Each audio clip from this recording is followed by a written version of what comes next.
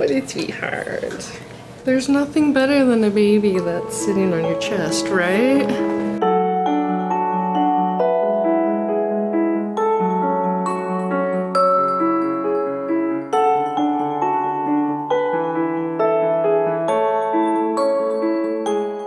I heard that they were just offering employees to be cuddlers, and I thought, what is better than a baby, you know, on your chest and hanging out?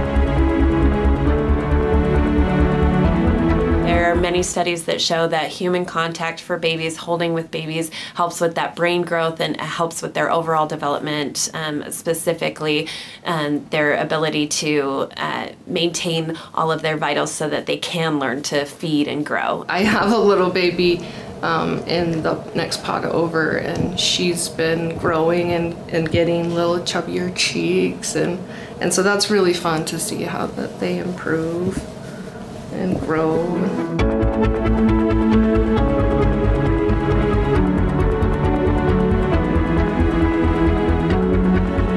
A lot of parents are unable to be here due to work or other children at home, or maybe they live far away and can't get here very often, so it's great to have that human contact.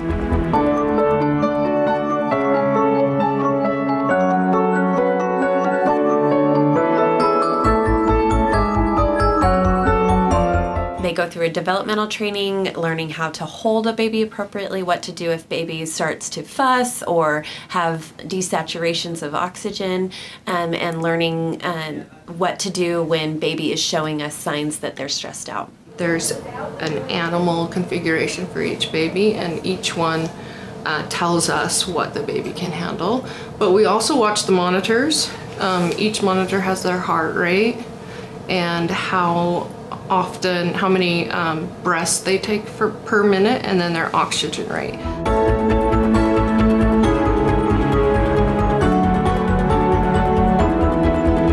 I for sure get more out of this than the babies do. This is just so helpful for just mind and body, you know. It's 2 hours of you forget what's stressing you out in your life, right? It's so rewarding, so rewarding. Literally every baby that we send home has a better life, or even a chance at a life that they would not have had at all had they not been in our NICU, and that is so fulfilling for our staff to know that we really are helping with miracles every day.